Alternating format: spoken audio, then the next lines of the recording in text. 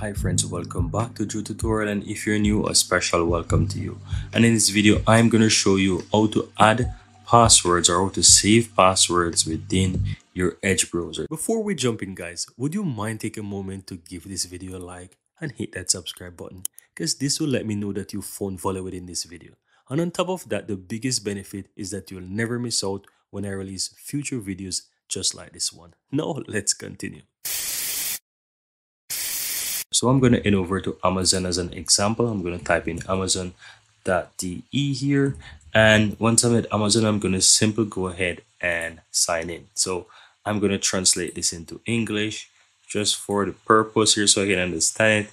And I'm going to click on my accounts on the upper right there. Then click on hello, sign in, enter my email address, click on continue, and I'm going to enter the password, right?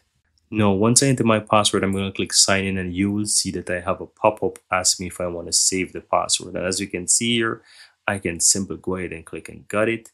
And if that's allow me to save the password, or I can choose not now if I don't want to. But I'm going to click and got it and save the password.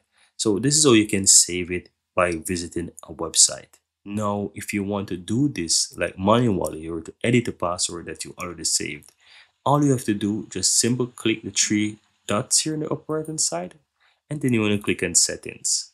Now under the profile here, just scroll down to the bottom, slightly scroll, and you will see passwords. So click on passwords, and here you will find a list of all the passwords that you've saved in the past. So you can easily go ahead and scroll through manually if you have, let's say, not a lot of passwords, or if you have quite a lot of passwords like myself here, I would suggest that you use the search to go ahead and search for it. So you can simply search. So for example, I saved the Amazon one. I can type in Amazon, and as you can see, it finds a bunch of them, and I can click on the Amazon DE, for example, and it will ask me for my Windows password, right? Because it requires administrative privilege.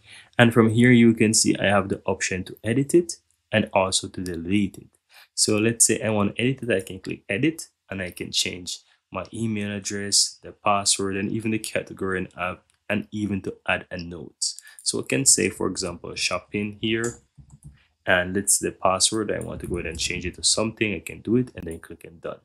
Now let's say I want to delete it. I can simply go ahead and hit the delete button here, and it will delete it for me. And I can simply go ahead, as you can see, I can quickly undo it quickly if I want to restore back that password. So if I want to restore it, I can click undo, and quickly, as you can see, it is back. But I'm going to delete this for the purpose. Now, if you want to see back all of those passwords that you have before, as you can see, because I use a search to filter this, you can simply click on the passwords again on the left hand side, and it will start to show all of those passwords. And from here, you can simply go ahead and find whatever you have here, and you can click on delete and just start to delete passwords if you so desire. And that's all there is to it, guys. Very easy and very simple. Here you have it, guys. I really hope you found value within this video. And if you do, don't forget to take a moment to give this video a like and hit that subscribe button so that you'll never miss out when I release future videos just like this one. Thank you guys for watching, and see you next time.